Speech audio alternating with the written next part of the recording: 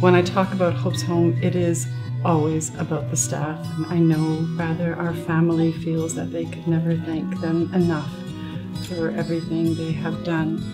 You see that when you walk into Hope's Home, that nobody's different here. He's not gonna be just left sitting there in his wheelchair. He's gonna be stimulated. He's gonna be included. Thank you for having our back, for supporting us.